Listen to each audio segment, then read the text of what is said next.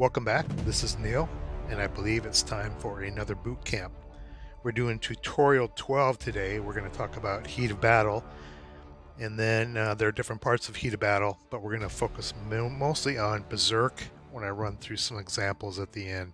The other heat of battle aspects, there are 4 of them that come out, are relatively simple. Berserk is probably the most complex, and I'll do some examples of that. I'll do examples of all 4, but we're going to focus primarily on Berserk. Let's run through a few slides. I'm a nerd. I used to do lots of presentations when I was in the corporate world, so I build PowerPoint slides, so bear with me. Feel free to jump straight to the examples. There's timestamps below. Go ahead and do that. If you want to run through these real quick, you can fast forward through them. Whatever you guys want to do, go for it. So let's step through heat of battle. Like snipers, the second bullet here, heat of battle is another uncontrollable fate / cauldron of battle type of mechanic. It's a mechanic that the player has really no control over. It happens as a result of a die roll, snake eyes in this case, and then you roll on another table and there's a result, and you really have no control of what the outcome is going to be. Sometimes you don't even have control of the units after they're affected by heat of battle, specifically Berserk. They kind of start doing their own thing based on some rules that have to be adhered to after they go Berserk, and I'll go through those later. Heat of battle occurs whenever an original 2 snake eyes is rolled on a morale check or a rally attempt, but not a self-rally attempt. That's important.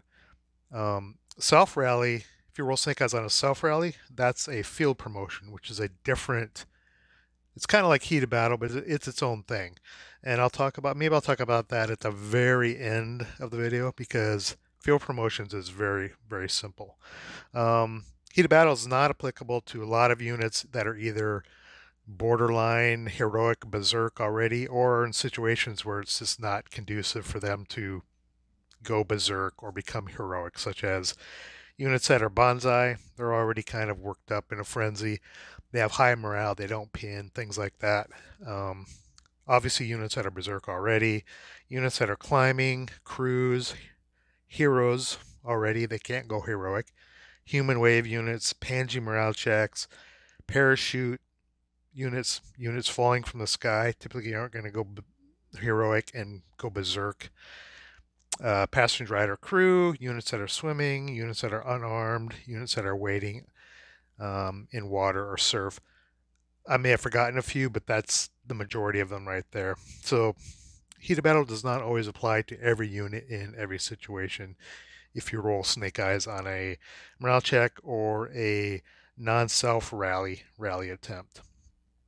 Now let's go through the the results on the next slide. I put in this homemade heat of battle table over on the right, and there are 4 outcomes to this. And I'll go through each one of these in the next slide. There's hero creation, battle hardening, berserk, and surrender. And outcomes can vary by nationality and circumstances. Some nationalities don't surrender.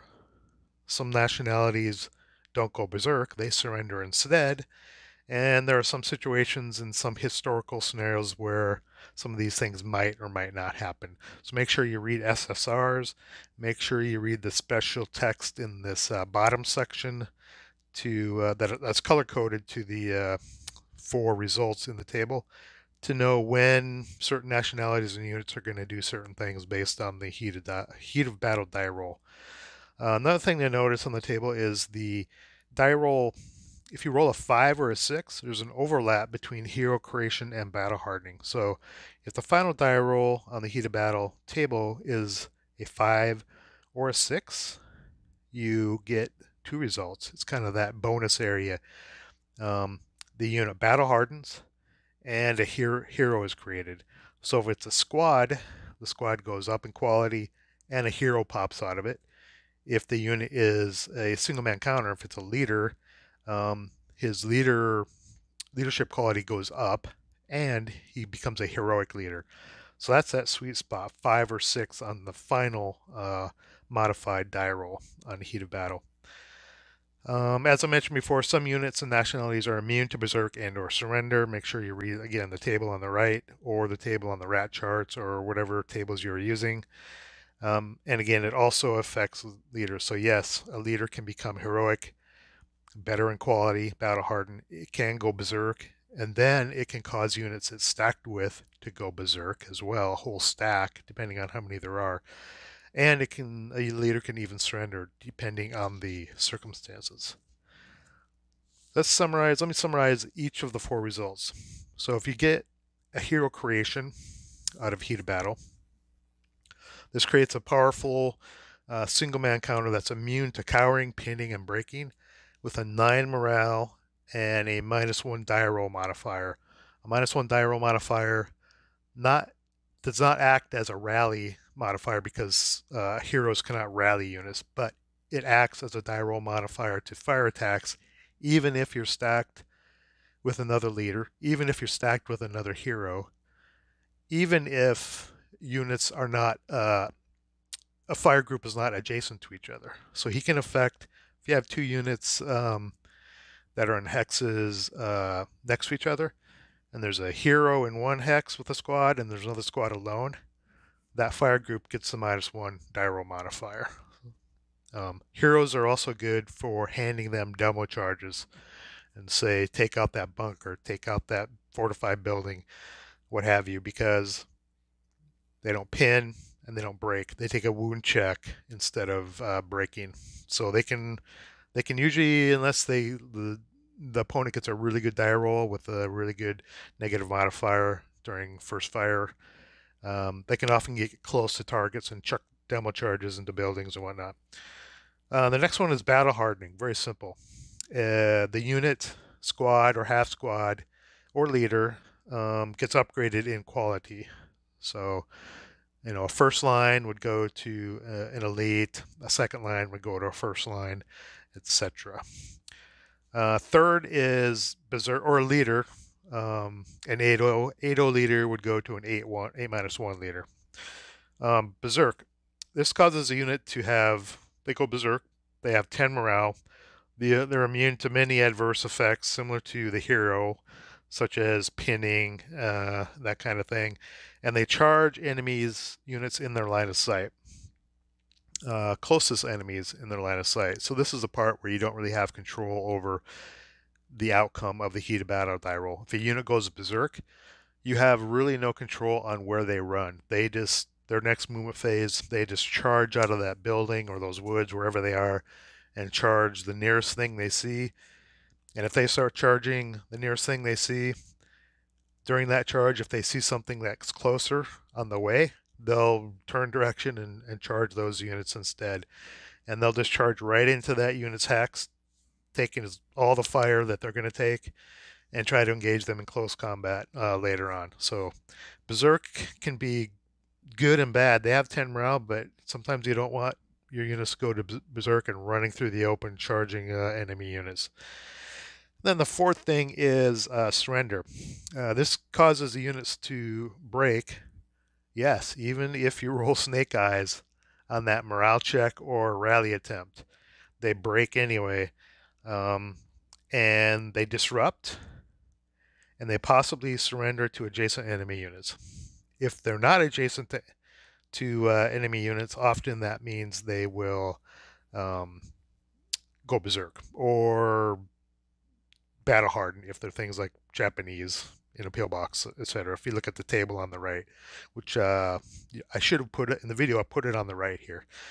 Then, before I go into examples, I have one teaser for the next tutorials. Tutorials 13 through 17. We are going to do a let's play the guards counterattack. So I'm going to have 5 sessions, a session for each turn of the classic scenario, the guards counterattack.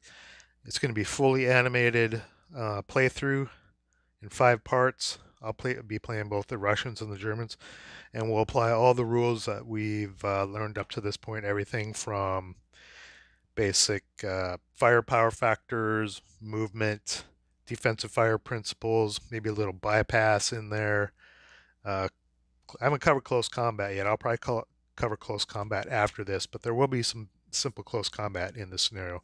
So look for that after tutorial 12, which is this one. We'll do 5 sets of videos to play through the guards counterattack to show everything that we've covered so far in these boot camp scenarios.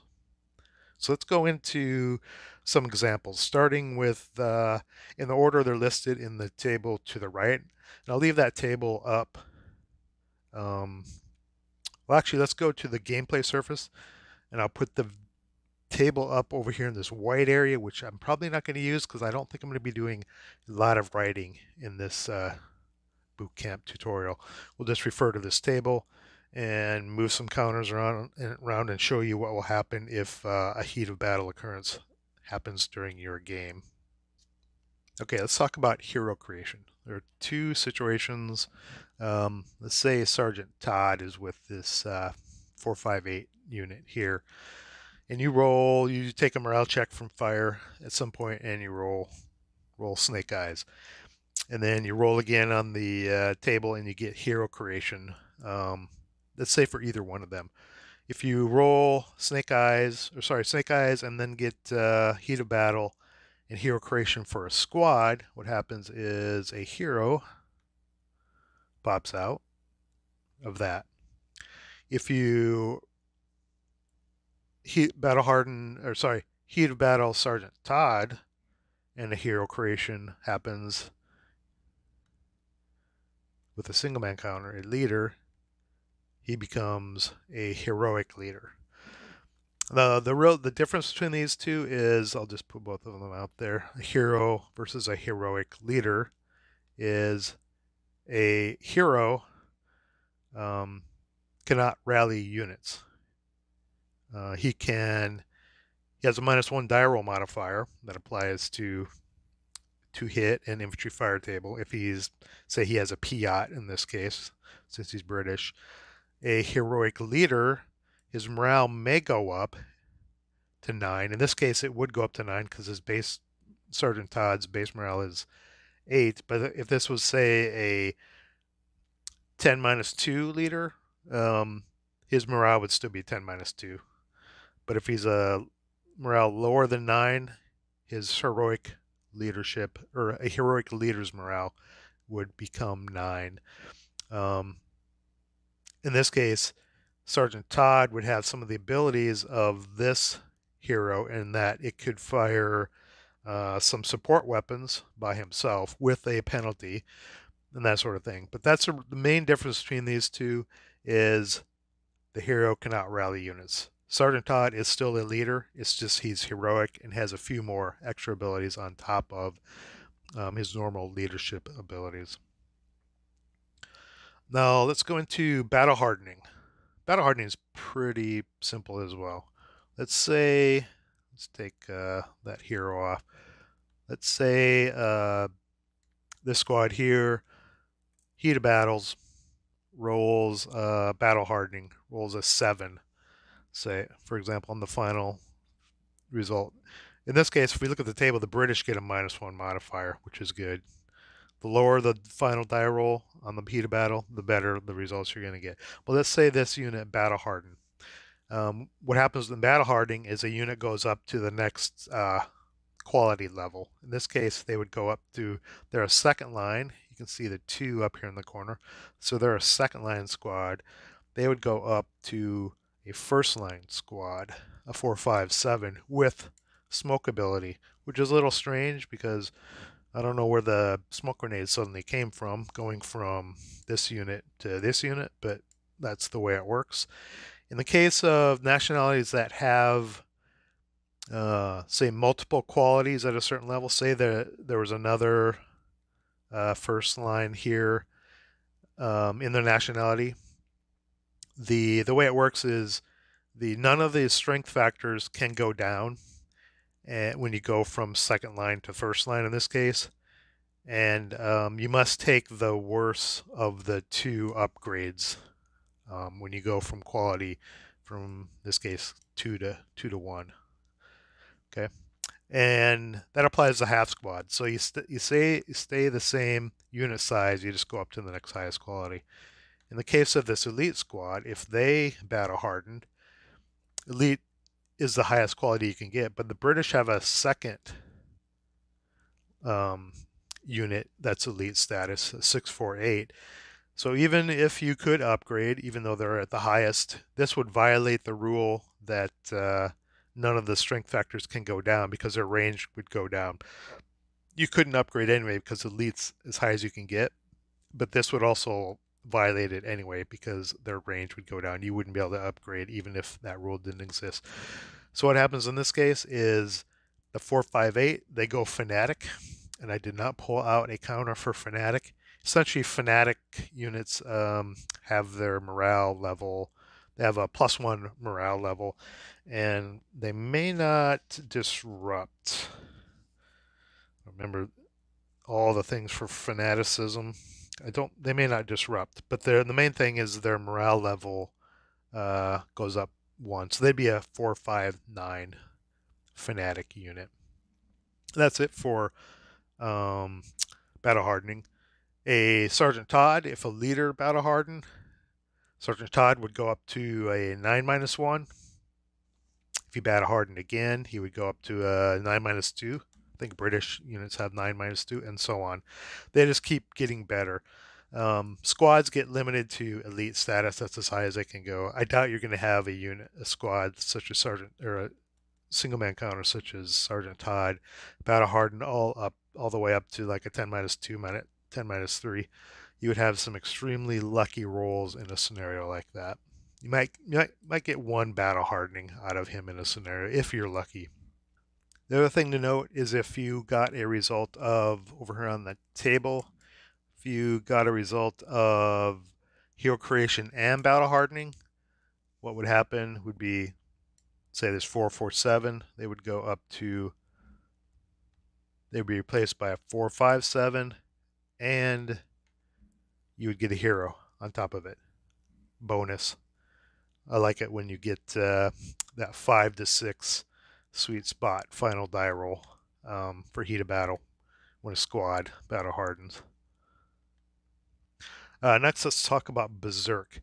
So if you get a Berserk result on the table, basically your units get bloodlust, I guess you would call it. But they only go Berserk if there's a enemy unit in its line of sight. If there are no enemy units in its line of sight, they battle harden instead for the most part. If you look here on the table, you can see non-elite Italian / Axis miners surrender on a final heat of battle die roll greater than equal to 10.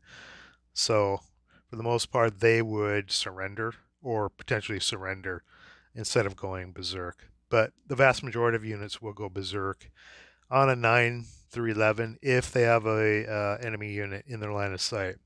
Now, let's say these units went Berserk here, right there.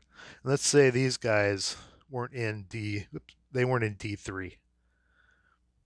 This squad, when they go Berserk and they end up rolling say a 7, and they get I'm sorry, talking Berserk, an 11, -1 for -2, they're elite and British, so that would be a 9. They would still go Berserk. They have no enemy unit in their line of sight. They can't see these guys here. They're kind of behind the hedge here. Can't see them. They would not go Berserk. They would battle harden instead, but they're at the highest level. They're at elite already, so they would go fanatic. You would put a fanatic counter on them. But let's say this squad was back here in D3. They do have a line of sight to them. There are some hindrances, but that doesn't matter. They still have a line of sight. They would go Berserk. And not the first thing they do, the next thing they do, depending on what turn and phase it happened in, they would charge towards D3. They have to charge the nearest unit in hexes, not movement factors. The thing that's closest to them, closest to their vision, they will start charging in their next movement phase. They can still defensive fire when they're marked Berserk. They can still advancing fire. No, they cannot advancing fire. I'm sorry. They can prep fire. And they cannot assault move when they actually do their charge. So in this case, let's say it's the next movement phase. All the prep fires taking place. They cannot prep fire, obviously, because they have to move. They have to charge. They're going to start charging this unit. So they're going to start going like this. They're going to charge this unit here.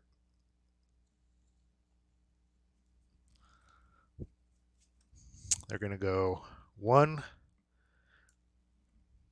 They can still see these guys. 2, and right there, they're going to go, oh, these guys are 2 hexes away, or these guys are even 2 hexes away. I don't think back here, I don't think they can see that hex. Let's just assume they can't see that hex from here. They're going to go to here, and they're going to change targets. They're going to go, oh, these guys are closer. Let's charge them instead. So then you would charge one of these units. Let's just say they charge these units. So they would go 1, 2. They would go this direction. They have 8 movement factors and a morale of 10.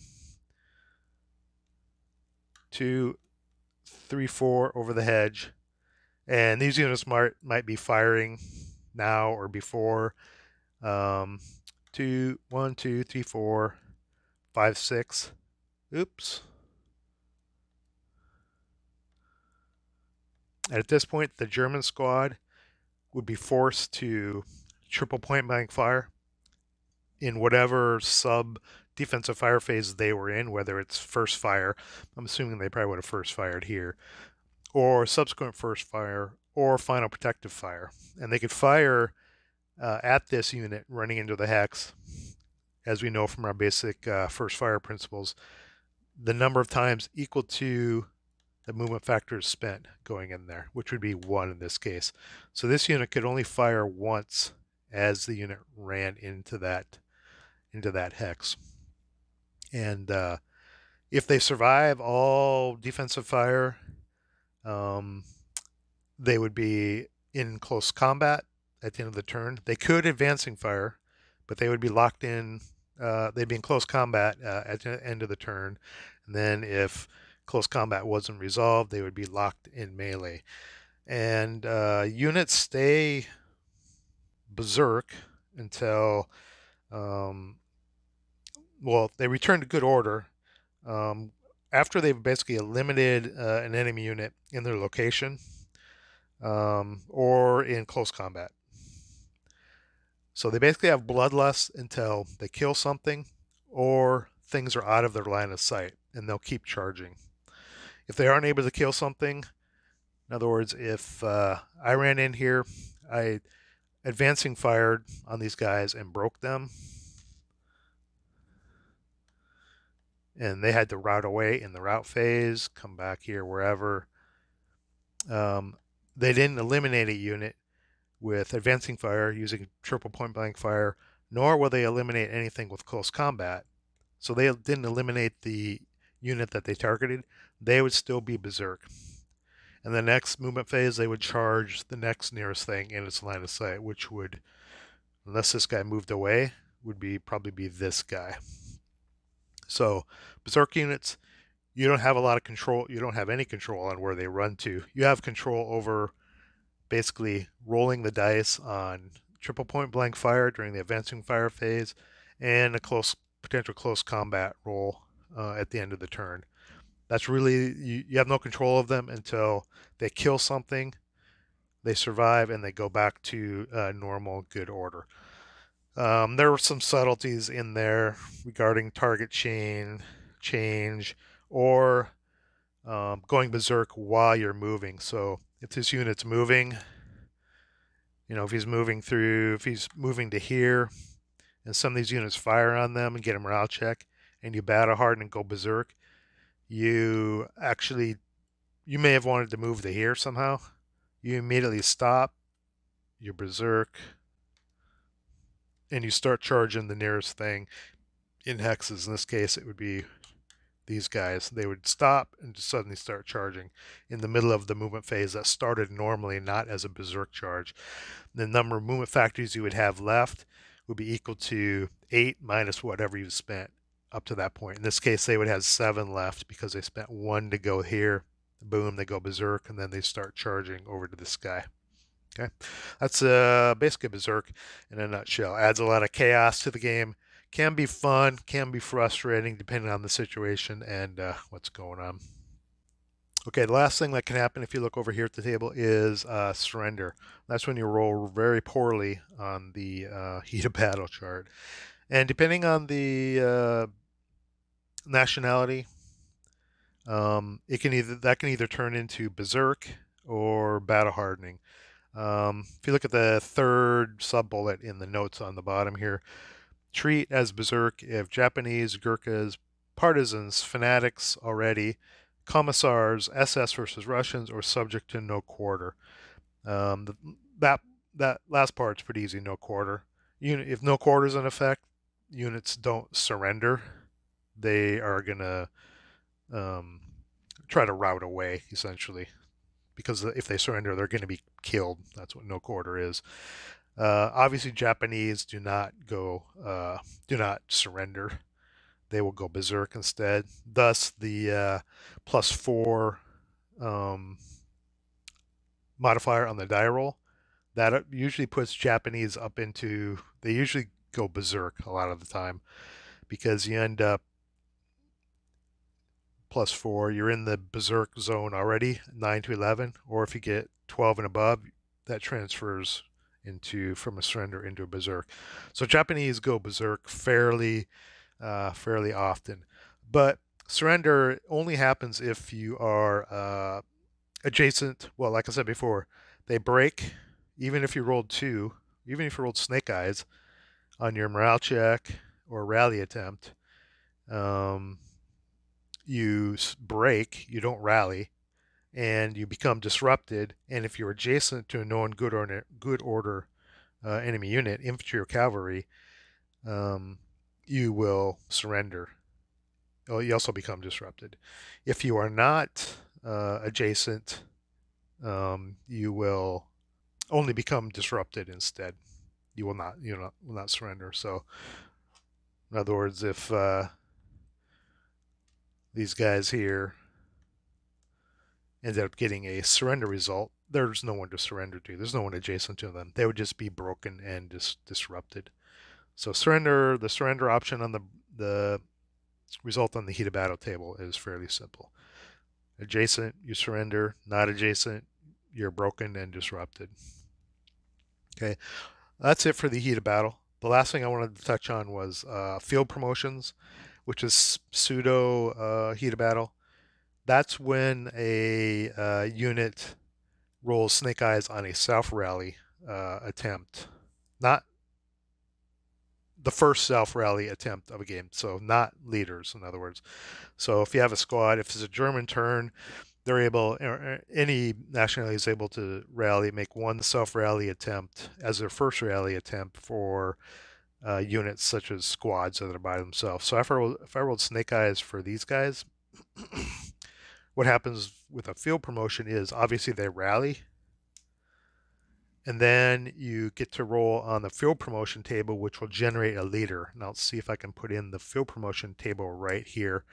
You usually get fairly low quality leaders that pop out of this. Sometimes you might get, I think, a 6+1, but a free leader is a free leader. You can use them as rally bases. You can just, once you get a leader pop out, if you're lucky enough to get, a 7-0 or 8-0 that pops out, say this guy, say Sergeant Todd is a German in this example, and he's an 8-0. I mean, you could just move him back, make a rally base or whatever. It's always nice to have a bonus leader come out of it. That's it for heat of battle / field promotions. You're going to see some of that, I'm almost certain, in heat of battle in our playthrough of the Guards counterattack, which we're going to do after this tutorial. We're going to do that in tutorials 13 through 17, I think I said, and that should be fun. We're going to exercise all of these rules that we've learned, these basic rules. Then I think tutorial 18 is going to be close combat, and I guarantee you there will be close combat in the guard's counterattack. Again, it should be fairly simple, and I'll go over it briefly when I go through those videos, but I'll go over it in more detail in tutorial 18.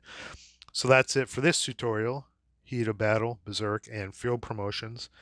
And we'll see you in the next video. Please leave a thumbs up. I'd appreciate it for the YouTube analytics to see ASL videos. I'd appreciate it a lot. And we'll see you next time when we jump into the streets of Stalingrad and play the Guards Counterattack.